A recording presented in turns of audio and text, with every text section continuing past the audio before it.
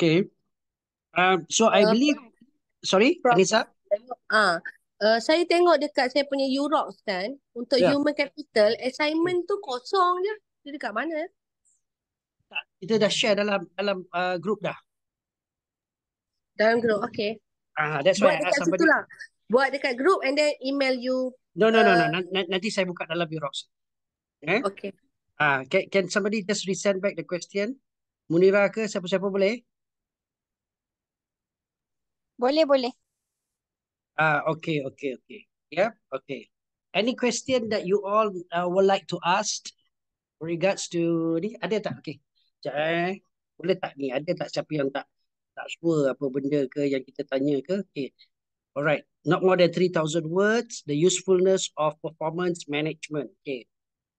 Ada tak anybody like to ask? Ada tak siapa-siapa yang tak buat lagi, yang tak tahu nak buat, menggeletar ke, apa ke? And then would like to get some idea. Ada tak? Ada tak anybody? Kamarul, okay Kamarul? Kamarul dah habis ke? Tak baru habis. Baru dekat nombor. Kan kena ikut Prof punya apa? Flow tu kan? Apa tu? Ya, ya. Line. Yes, yes. Okay. Anybody else? Jangan malu-malu Nanti kan saya tak nak you ada masalah, nanti kan tak apa tu tak boleh jawab nanti sekarang, nanti ada problem pula nanti. Anybody yang tak tahu nak buat, nak tanya soalan, it's better that you ask now lah. Don't be shy Mungkin ada yang tak sure ke apa ke. Ada? Tak ada? Semua okay? Rosita okay Rosita? Saya dah siap dah. Oh dah siap dah? Okay. Dah, Tunggu dah. hantar je Ya, ya. Okay, Fatihah dah siap dah? Dah okay dah? On the way, Prof. Tak siap lagi. Okay, Camelia hari tu tak masuk kan? Camelia okay tak? Saya masuk kelas, Prof. Yang petang tu minta maaf saya tak dapat join. Yelah. I mean the petang one lah yang you kata tak dapat join tu kan? You hantar message kat saya kan? Assignment ni okay tak? Gigil jugalah buat, tapi saya cubalah sebab Prof kata the first for introduction mesti ada 6 sentences. Ya. Kena ikut follow tu jangan tak ikut follow Ya, Prof. Cuma saya macam tak pasti bahagian findings tu. Ya, findings tu mesti semua benda yang dah ada orang discuss tak? Mesti dah ada yang orang discuss, yang dah ada. Mesti ada ramai orang yang cerita pasal performance management ni bagus tak bagus ke, apa masalah. Itu semua dalam findings. Okay. Lepas tu you ceritalah example apa benda semua dalam you punya analisis betul ke tidak ke, apa masalah dia, apa masalahnya. Selalunya masalah dia very simple. The theory is always very good. The implementation is sometimes a problem. Itu je saya boleh bagi tahu. Dia dalam you punya analisis, you kena cerita. Actually, ini bagus. Tapi dia mengukur tidak menggunakan objektif, very subjektif. Ataupun dia punya event assessment dia tu tidak tepat. Macam saya katakan, kita dalam master ni assessment, evaluation and synthesis. Assessment tu pengukur. Jadi kalau pengukur dia tak tepat, mestilah evaluation dia tak tepat. Jadi kalau pengukur dia tu tidak menggunakan cara cascading down of KPIs properly, memanglah dia akan menjadi masalah. So daripada mana dia datang benda ni? And actually, if you remember, I told you dari dulu, dari earlier classes, when I said to you, when we do a job description, kita ada kata kerja, right? Apa tu kata kerja, maknanya director, managers, and executive, and so on. So director ni is overseeing, ataupun dia envisioning dan sebagainya. Manager, managing. So there must be a few managers. And then after a few managers, sebab manager ni dia manage satu-satu projek ke apa-apa lah. And then bawah dia mesti ada executive.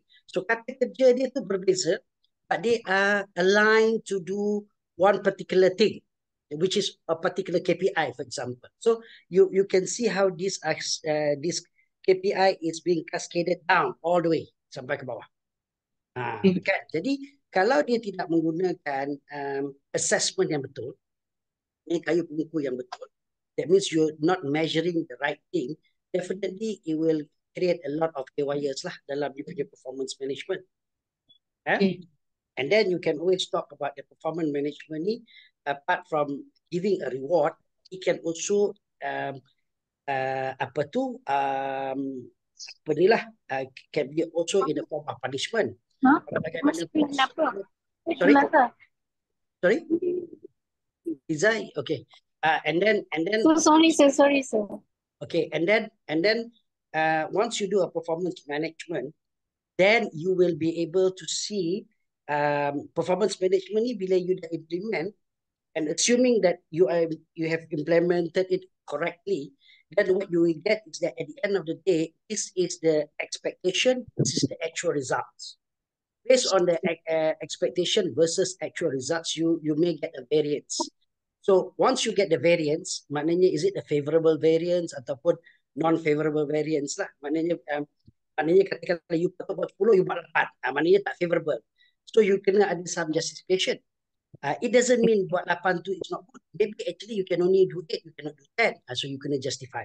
Tetapi sekiranya expectation is 10 and you do 8 and you know that actually you can do 10, that means you are underperform.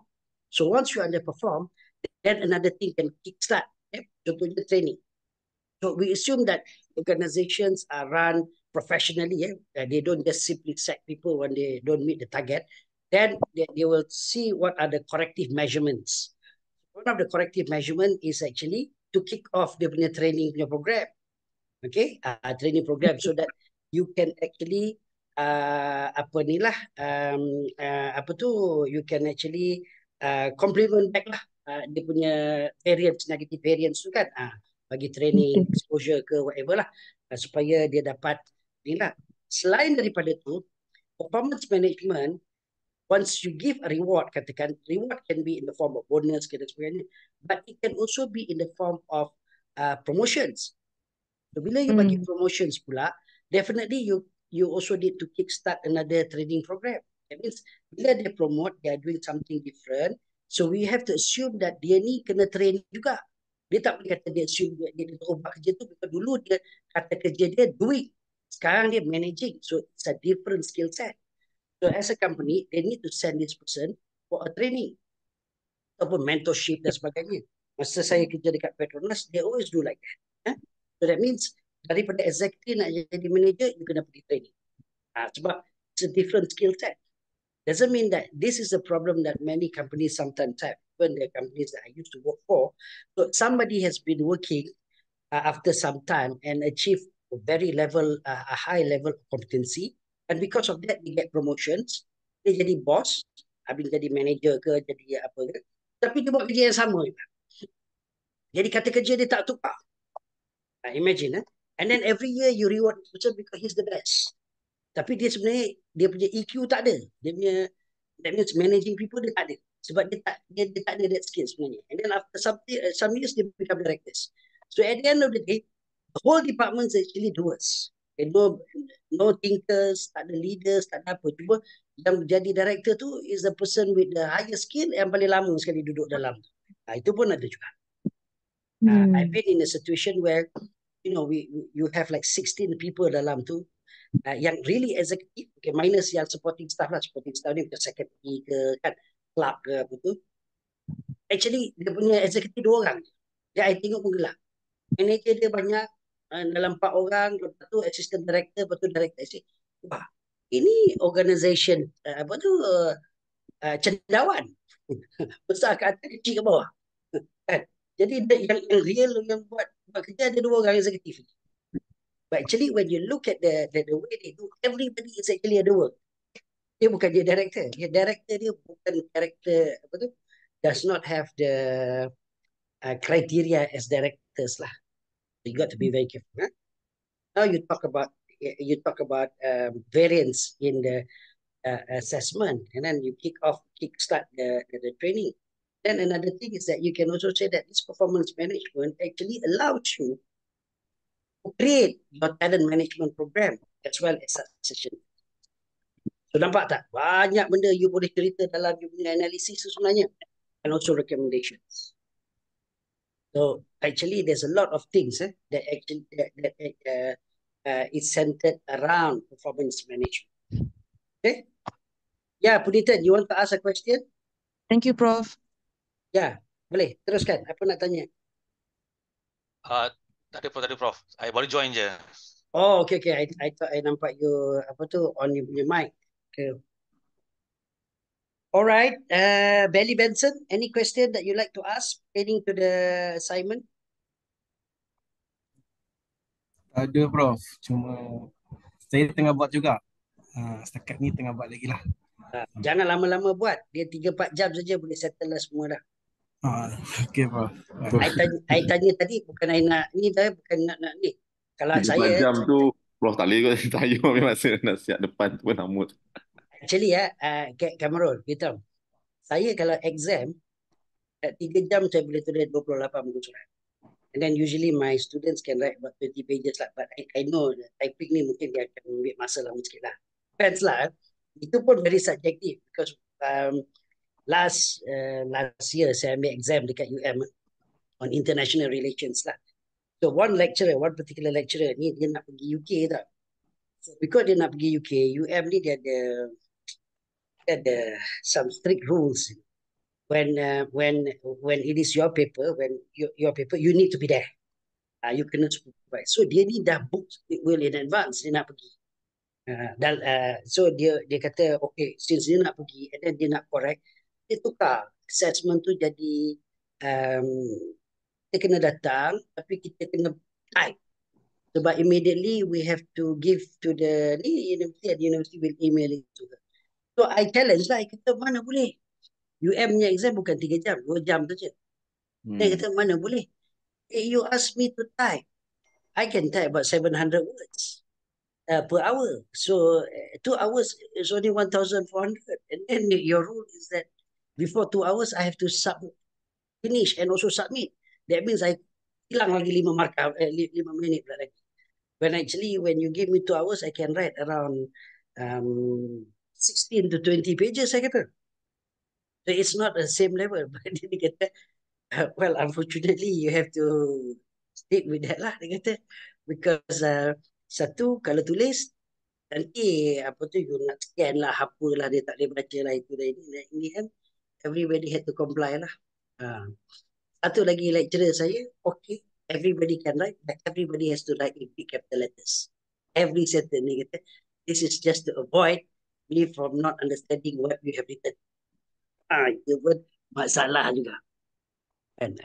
But anyway, try not to spend too much time on this lah. Because I think you guys also have so many other exams and so on. It should be something that you enjoy doing lah. Should not be something burden sampai terpaksa dah ambil cuti lah, apalah, ponting kerja MC ke apa. No need lah. I don't think it's worth it lah. I think with all the discussions that we have, I think you should be able to answer not only the assignment but also the final exam questions. For final exam question, you will be given a few days kan? Betul lah, no? Ni, Cameron. Final exam bukan the day satu hari je. Oh, 1 hari tak tahu. Is it 1 day? The way that I understood all the classes that I joined in tu, the final exam will be 1 day using the respondent tu. Okay. And then we have to answer within the hours set by the lecturers and the professor, which is 2 or 3 hours lah. Oh, really? Tapi kalau final assessment dia akan bagi duration dia lah. I think it's duration dia tak ada final exam kan? Dia ada duration lah, betul macam Siza. Itu macam a week, we can take any day. Yes. Because I got an instruction. Dia kata dah tak ada final exam dah. Sekarang semua final assessment. Betul lah, final assessment tu. Cuma we can take any times of the week tu, but there's a cut off day lah. Yes, correct. Even that one also, I hope you guys don't spend so much time lah, ya. Dia sama je, because I rasa kalau spend so much time, dia tak berbaloi lah. Because when I set the questions, I set the question untuk boleh dibuat lah. Kan kata you kena pergi National Library lah, apalah itulah. Buat research yang mendalam lah. It's not supposed to be like that lah. It's supposed to test you on the maturity in your answer lah sebenarnya. More of that rather than rather than apa ni strict punya details lah. Dia bukan macam tu. In fact, kalau you Google pun mungkin you dapat banyak jawapan. That's not what I want. You can stick to only a few answers, but then you need to elaborate on the answers. And then you can always talk from two sides of the coin. So should we do this? This is the plus factors, blah, blah, blah, the benefits of it, dan sebagainya. However, there are some challenges. You jangan cakap the drawbacks lah. Drawbacks jangan cakap. Because usually when they intend to do something, dalam teori semua tu, it should be good. Because teori ni is, kalau kita belajar statistics dan sebagainya, they like to play at the 97%. Atau 97% ataupun 95%, sorry, 95%. Maknanya bila when you say a theory, it is 95% correct. Maknanya daripada out of 100 times, you test this, 95% of it, you will get the same answer. 5% you get the outliers. So once you achieve something like that, it becomes a theory. It's supposed to be good. Maknanya it's supposed to be good. So you don't say the drawbacks, you say the challenges in implementing this dan sebagainya. Jadi senanglah. 1 point good or a few points good. However, in order to implement this, these are some of the challenges. And very often, these challenges are very, very difficult to mitigate ke whatever ke. Because of costing factors ke, because of competency ke, because of office politics ke, or anything lah.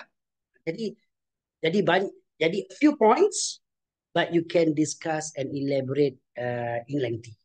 Itu senang. Kita bukan nak tengok kata you Google ada 20 point, you masukkan 20 point dalam tu, and then everything very shallow saja kan, on the surface saja. That is the expectation lah untuk final exam as well as for this one lah. Sama saja sebenarnya. Punya format pun sama, dia punya expectation pun sama, different questions. Itu saja. Question pun you all dah tahu dah kan? Areas pun dah tahu dah kan? Area dah tahu, question tak tahu. Yelah, areas lah. Areas tu dah tahu, dah cukup dah sebenarnya.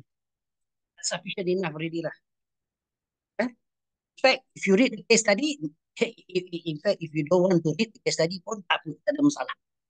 Pada question tu sebenarnya, you boleh nak menjawab menggunakan case study tu ataupun any industry that you like. So basically tak payah baca pun case study pun tak apa. But for some people, dia mungkin tak confident ke kan dengan dia nak tengok juga case study pun tak ada masalah. It's supposed to help you lah, not to make your life difficult. Okay, Munira? Any question? Munira, okay? Okay, no Dekat question for dekat now. pavilion ke? Tak. Tak, kat pavilion ni. Dia pergi shopping doktor. Dia memang kaki shopping Ya. Ya. Dekat pavilion tu, my experience is that it's always a big traffic kan, heavy traffic lah. Even my minister was there I think 2 weeks ago, and she had to spend about 1 hour daripada situ bawah tu nak sampai atas kat pavilion. Dia lalu situ nak tengok traffic je. So sebelah kanan tu kebanyakan Grab, taxi dan so on kan. Dan my experience bila I tanya Grab tu nak suruh hantar balik, memang tak ada siapa nak ambil. Sebab dia dah book untuk foreigners kan. Sebab dia tahu local ni tak boleh buat duit lah kan. So I think ya. Sorry, I just want to ask, sebab hari kelas Jumaat tu ada yang termiss kelas kan, sebab ada yang tengah kerja. So is it okay, Prof, if you are willing to repeat about the areas? Sama saja. Okay. You okay. The question is it? Okay, question dia. Let me draw the question back. Okay. So you will be given a case study, Tapi case study ni up to you lah. Kalau you nak baca ke apa ke, up to you. And if you want to use example from that pun, it's okay, tak ada masalah. Tapi I rasa because case study ni dia bagi gambaran saja, gambaran dia bukannya the whole answers there. But basically, you are going to be asked to talk something in relation of specialists versus generalists. Okay, kalau you datang the class before that, kita ada discuss about generalist dengan specialist.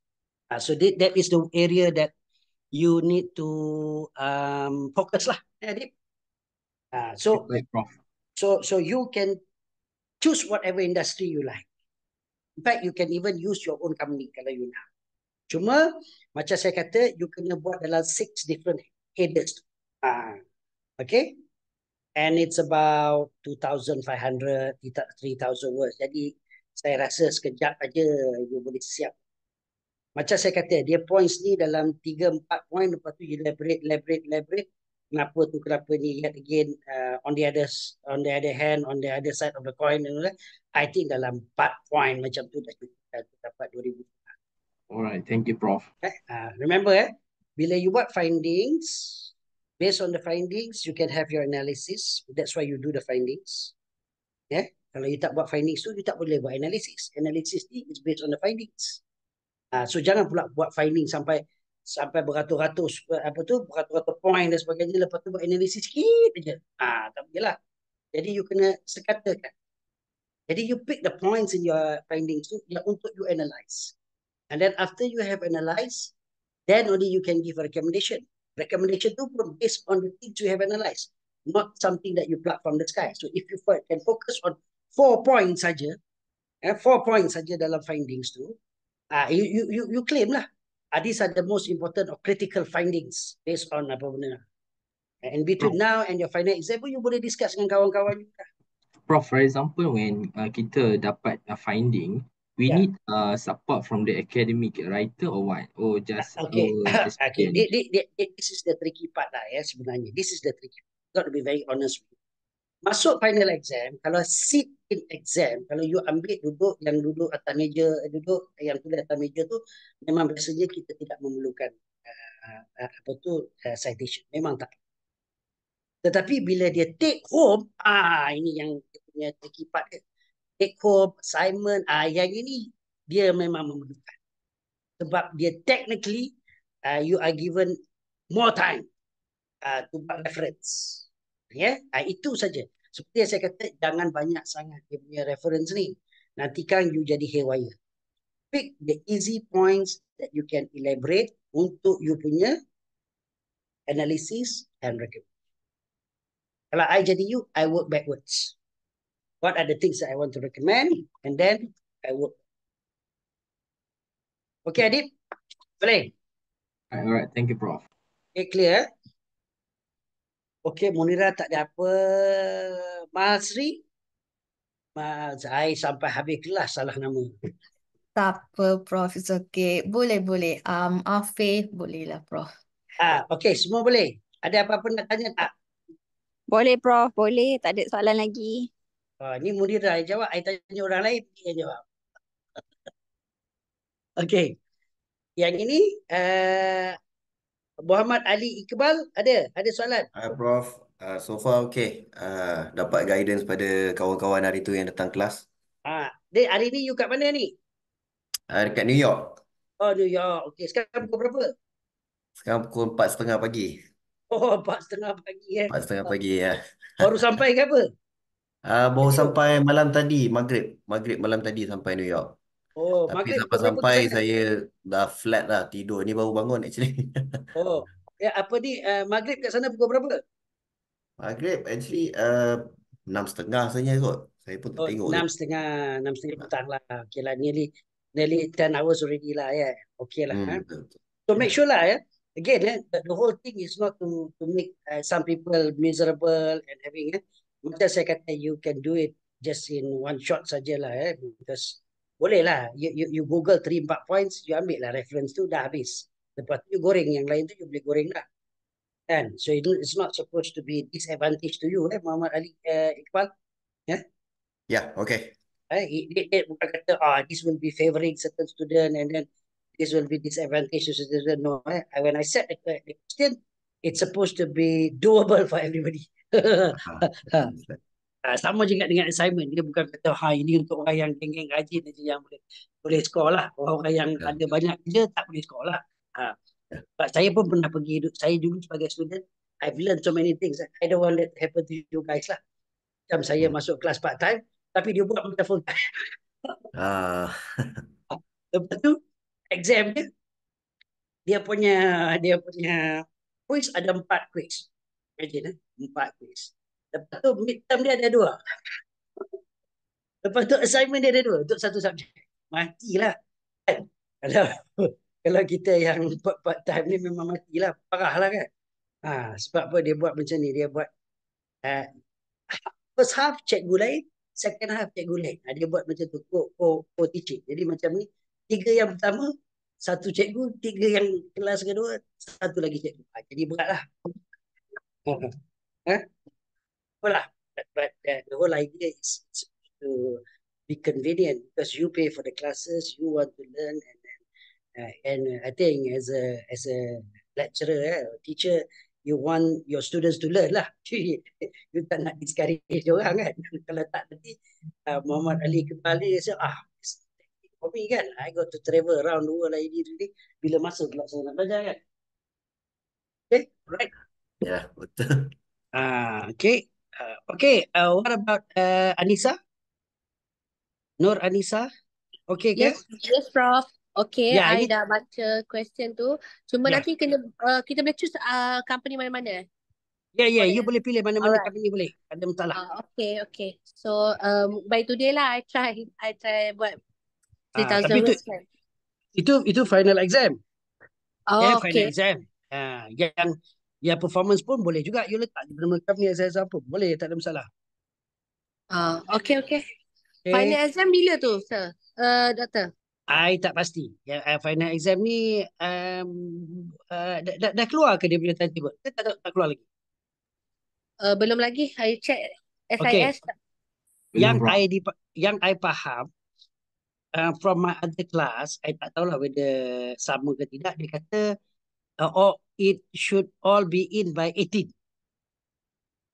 hari bulan. Itu yang saya dipahamkan lah. Saya tak pasti. Tapi dulu-dulu student saya ingat dia dapat exam tu dalam 4 hari, 5 hari je kan. Something like that. Betul tak? Is it? Usually you get the question how long? Anybody has any idea? A Kalau week dulu-dulu. lah. Kalau dapat a week. A week Okay lah. Mungkin dia dapat besok ke, tak pastilah. Tapi don't worry lah. You don't need that much time lah. Jangan pula kalau complain tak cukup time lah. Okay, Prof, Prof. Sure. Prof, Nanti kan. however, today is last class kan, Prof? Yeah, today is last class. Yeah, last class. Apa adik ada nak tanya apa-apa ke adik? Nothing, Prof. Okay. Very Today clear. pun I Thank don't you. intend to spend so much time Okay, because I Prof. think I've already given you all you need lah untuk you nak jawab you punya assignment dan final exam. Cumanya I just nak spend this time untuk satu fill up the quota of the class, and secondly is to give time for you to actually ask any questions lah. In fact, kalau you kata, okay, I've allocated 3 hours for this class and then the class finish already, maybe you can use the extra time tu untuk you buat your assignments ke apa benda kan. So this is also a very good excuse for you to focus lah. Kan? Maknanya, okay, then I can use this time for assignment. Get it out of the way lah. Kamarul, ada apa-apa nak tanya Kamarul? Untuk final? Tak ada. Ada okay. Don't worry lah. I mean, I'm usually I'm usually a very lenient punya marker lah. Provided that you do your work. Kalau you tak buat, itu problem lah. Saya nak bagi makan macam mana kan? Kalau you tak submit, itu masalah lah nanti. And then Tavindran, any question Tavindran? Ada apa-apa nak tanya tak Tavindran? No, Prof, I'm good. You're good, Thank you. okay. Good. Okay, Adib bertanya kan? Puniten tadi masuk lewat sikit. Ada apa-apa nak tanya? Not sure ke apa ke? Nothing, Prof. Okay. Nothing, Prof. Final pun okay, ini pun okay. Right. Fazilawati, ada apa-apa nak tanya? Pasal assignment tu dia macam Ya. kita mention ke kalau macam KPI apa semua tu dalam macam yang dengan Ya, dibuat boleh. exam Boleh. You can kalau relatekan. You kena relatekan dengan KPI semula sebab dia soalan performance management. You boleh cerita lah macam mana nak buat KPI, what is the expectation of KPI, it is outcome, dia mesti macam mana, itu semua you boleh tulis lah. Yeah? Okay, Fazilawati, alright, boleh. Boleh. You can also discuss with your friends. Discussion is okay, no problem. Tidak ada masalah langsung. You can discuss, even your points can be the same, but please write your own sentence. Because, you know, I will not be catching you and tangkap you ke university tak tangkap you lah. In the sense of, kenapa point you sama? No, The points can be similar, but then of course you have to write in your own ways lah. Itu jangan pula you kena tangkap. Jangan pula ada cover copy pula kan. Satu orang tulis, 4 orang lagi cover copy kan. Tapi dalam macam tu kan. Okay. Iza, ada apa-apa soalan Iza? Saya ada question sir, but Yes, it please. relates to talent management. Okay, boleh. Go ahead. Macam ni. Let's Yeah. say lah I nak tahu from the point of view of a hirer. Let's say a person Yeah. has more or less 22 years of experience in industry. Okay. And trying to move to be in education sector as a lecturer. Okay. So what is actually the expectation of the hirer? Because from what we can see, then most of the job requirement nowadays they want people to have at least experience tau. So it's quite unfair for people yang in an entry level like that kan, moving to another industry. Okay. How do we go about similar macam ni lah. Macam ni Now, if I were to use a different example and say that you used to play basketball and then suddenly you want to play football. Macam tu. Okay. Then it will be easier for you to see the differences. Okay. Mungkin kalau kita kata if you are working and then you are working in the industry and then you want to work in the university, mungkin tak berapa nampak sebab you rasa ini bukan perlu skill. Actually, it requires a lot of skills. Now, I can say, I tak tahu, I mean, I just say lah, I mean, education, I boleh faham. And people take me in usually to teach at university because I can give you my example because I used to be from the industry. And then my first, biasanya kalau orang daripada industri ni kebanyakannya kalau dia ada PhD and so on, dia akan dipanggil untuk mengajar MBA lah selalunya. Because MBA ni sebenarnya it's usually good to have people from industry to teach, provided that they also have the right academic backgrounds lah. Maknanya dia boleh blendkan teori and also dia boleh apply dia punya knowledge. And good universities tends to have something like that sebenarnya. Cuma dekat Malaysia ni, when you try to do something like that, the cost can be very high because they already have their internal lecturers.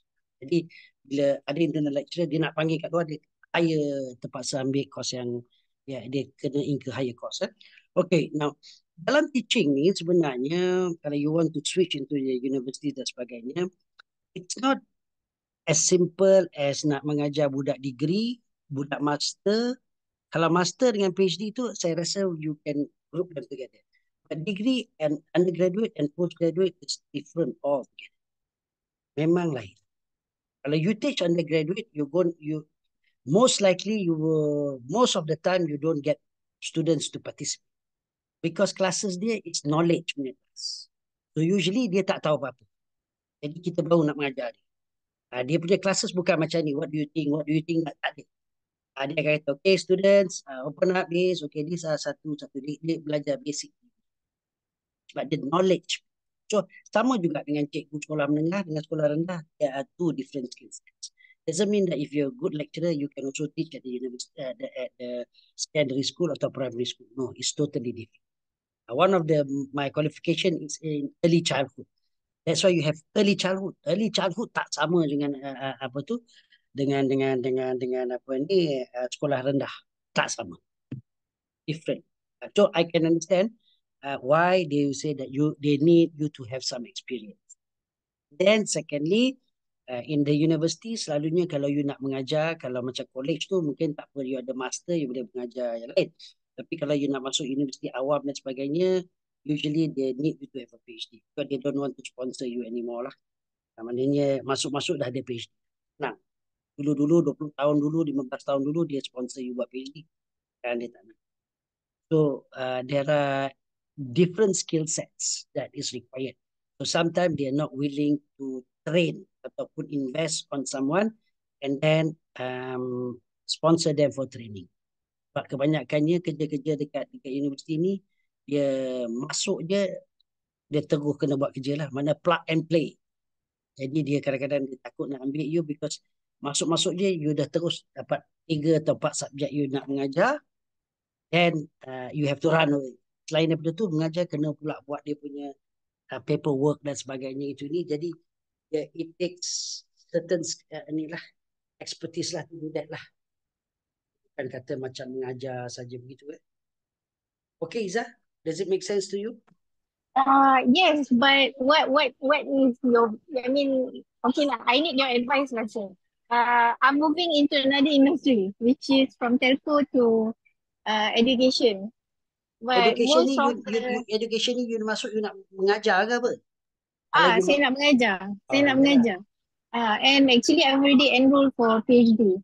So susah sikit lah saya nak go through the recruitment semua kan. Satu lagi kalau you mengajar ni kat private university, you kena ada teaching permit. All the private universities, colleges requires you to have a teaching permit. Harga teaching permit ni ialah RM200.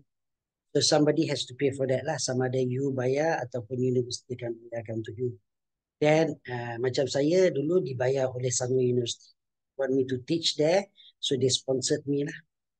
The RM200 untuk apa tu, dia panggil teaching permit. With that teaching permit, you can use it to teach anywhere lah dalam Malaysia. Then the teaching permit will details up what subject you can teach. Area, more of the area lah. Bukan actual subject, areas that you can teach. Tapi seperti yang saya bagi tahu lah, dia kalau certain universities macam certain universities, dia kadang-kadang dia bagi you co-teach. Dia nak tengok you boleh mengajar ke tidak ke, dia co-teach dulu. Then only they give you. So I think it does benda-benda macam tu lah. Sometimes when it is a technical subject macam accounting, mungkin engineering ke, I think it's slightly easier for people from the industry. That lah. Kadang-kadang dia kekurangan orang-orang macam ni. So they tend to be more flexible in bringing in people. Tapi kalau you kata you nak mengajar HR ke, nak mengajar business ke apa-apa, kebanyakannya ramai dah lecturer-lecturer yang being trained into this, they are not from the industry. They can also speak, but they understand the theory. But not necessarily that they have the actual experience to do things. Many lecturers katakan they can teach marketing, blah, blah, blah, blah, blah, but they have not done marketing before. Or they can teach business law, but they have not draft any contract before. Memang itu perkara biasa. Ataupun itulah biasanya business school lah yang selalu ada lecturer. They know the theories, but they don't. They have never done the practice. Itu inilah setback sikit lah. Okay. Okay, sir. Thank you so much for the advice. Okay. So I've gone around. Ada tak siapa-siapa nak tanya apa-apa soalan lagi? I mean, apart from the performance management for your assignments and also your final exam of specialist and journalist, or if you don't have any question on that, maybe you have other questions relating to what we have covered in the last 6 classes sampai hari ini. And you tak sure ke, I like to think that you attend the class not because you want to do the assignment and final exam, but more of the knowledge lah. So if you have any other question also, you can ask today. Cuma I think I joined this master in management is because of I just want to transition myself from a technical base of employee to more generalist type of employee lah, Yeah. Betul. That's good. Because at the end of the day, I've seen last time when I joined my organization, I don't see HR as a very, I would say, I know HR is there, but it's like another department that manage manpowers. But this time around, when the influx of digitalizations and all this process coming in, then I can see how HR is the one that would be the main player in terms of performing, optimizing the manpower in most of the organization. So I Correct. would love to just direct myself in that area. So that's why I try to understand how all this. Yes, betul. Bagus Kamarul. Memang kalau if I were to give you a different question, the next question, if that performance is not me, because performance too, I think it's a topic that everybody can write lah. I was thinking also giving you another a different question sebenarnya. It's about the wrong perceptions of HR, for example. Because memang kalau dulu-dulu HR ni tempat orang letak cold storage and so on. Actually no. Actually, many of the technical subject, if you give it a few more years, I think AI can take over already. A lot of this technical subject ni boleh. Tapi dia tak ada EQ. This is where HR plays a very big role dalam EQ dia. Kalau you tengok how Adidas, for example, the intention is actually to close all their punya plants dekat outside of Germany, outside of Germany. Taiwan ke apa tu dia nak tutup, and they want to bring back everything in Germany. So the first question that people ask, wouldn't it be expensive to hire Germans to do the labor punya ni, buat kasut dan sebagainya? They said, no, I'm not going to use the laborers. I'm going to use the machines to do Adidas shoes. Sekarang ni pun kalau kita tengok Adidas shoes boleh sampai beribu. Kalau dulu 200-300 ringgit tu dah mahal lah. Sekarang ni dah jadi perkara biasa kan, 800, 900, 1000. Because now, it's easy. The moment they chop di Germany je, harga dia sudah lain. So now, they can even have all the shoes made in Germany. Kan? Tapi, and then more standardized because they are done by intelligence. A lot of it. Kereta pun boleh, semua pakai machines dan sebagainya. So technically, human intervention tu boleh dikurangkan. In fact, one of the things dalam agenda negara-negara maju ataupun you want to transform from labor intensive to capital intensive. In fact, certain countries termasuk Malaysia, we also give at one time incentive for companies to migrate from labor intensive to capital intensive. Meaning is that we encourage them to buy machines. So over a period of times, bila you buy machines and so on, you punya capital naik. So bila capital you naik, dia punya capital per income pun naik. This is the expectations. So this is boleh menjadikan negara tu negara maju. More labor intensive it is, then susah you nak jadi negara maju. And we also understand a lot of these labor intensive industries are actually are done not by Malaysian anyway, they are done by foreigners. Kan? Jadi kita rasa, tak apalah, baiklah kita jadi capital intensive dan labor intensive. Then our money will not be keluar. Ada apa dia panggil leakages in the economy. Jadi mata wang kita boleh jaga dan dia punya capital per person ni akan naik. Dari situlah you akan jadi high income nation. Okay. Alright, any other thing? I don't intend to keep you for a long time. I pun estimate dalam sejam macam itulah. Something like that. That's all I wanted to say lah. Unless you have something else to cover.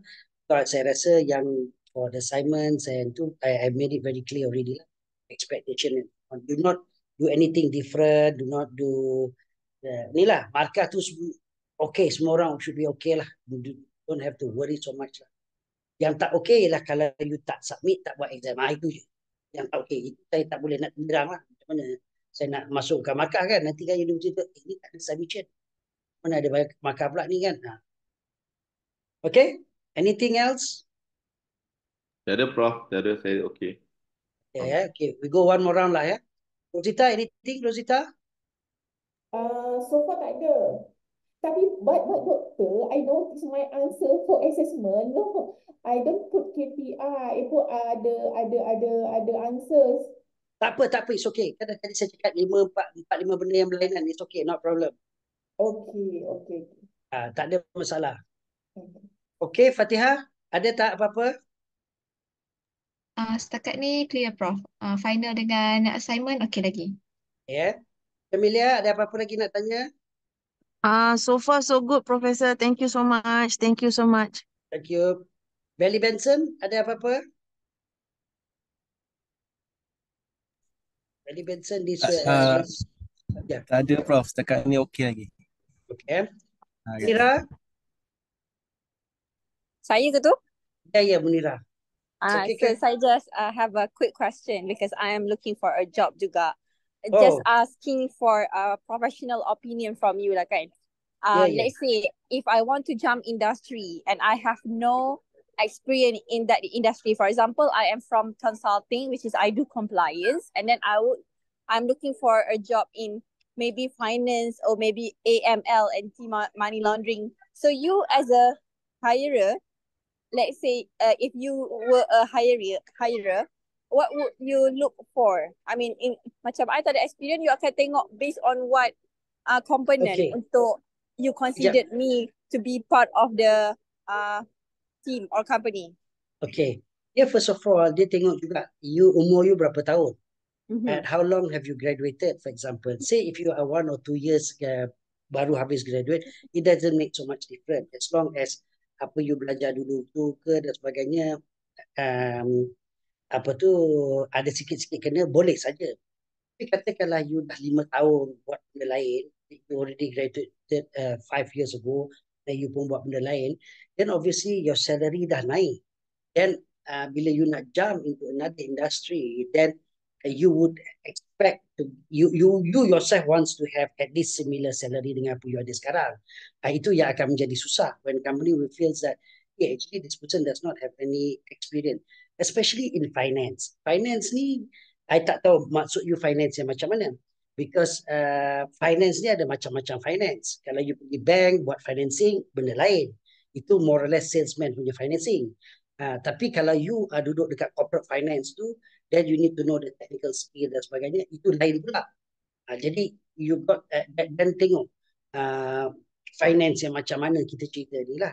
That one require certain skill set. Itu yang ada orang buat CFA dan sebagainya. Okay. So I think it depends on a few things lah. Bila you ambil gaji yang rendah, then they look at other things. They look at, boleh tak kita dengan dia ni, boleh tak dan sebagainya. Banyak benda lah. Dia nak bagi leeway tu agak senang sikit. Tapi bila you nak naik gaji yang tinggi atas certain position, then it's a little bit tricky where because you are going to be managing a group of other people yang looking at you and supposedly you have the technical skill. Itu dia menjadi beza lah. Unless you have a different cable ke dan sebagainya, itu cerita lain lah.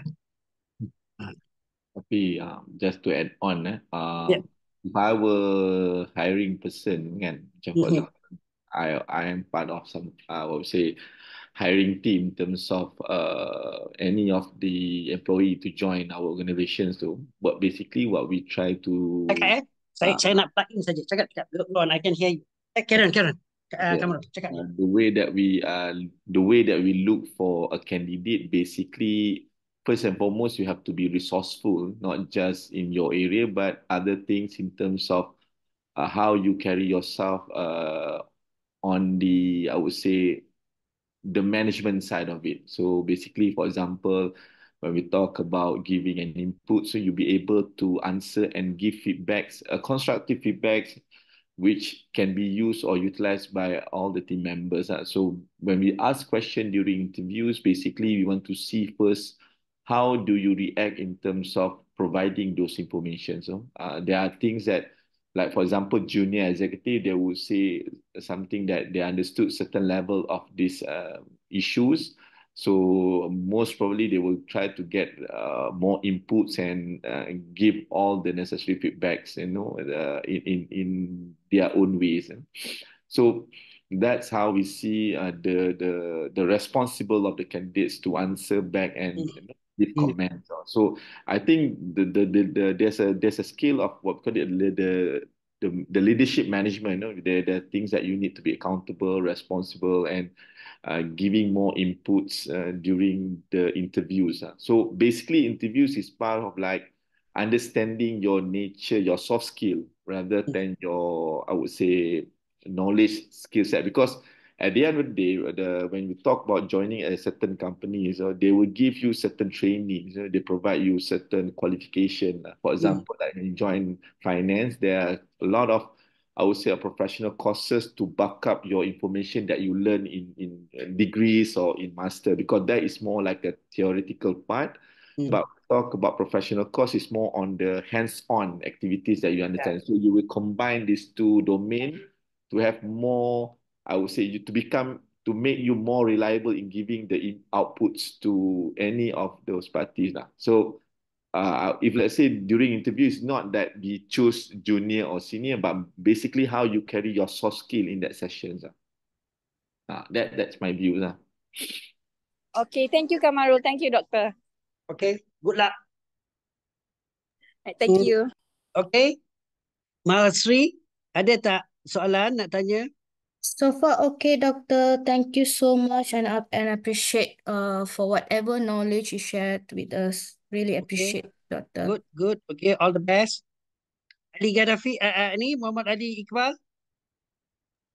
So far okay. First assignment tu dah siap dah pun. Yang second assignment tu about generalist and specialist tu, Prof. Itu final exam. To final exam, okay. Sabar dulu. Dia follow the same format Yeah. Follow the same format. Follow the same format, okay. Cuma one thing about being a generalist kan. Yeah.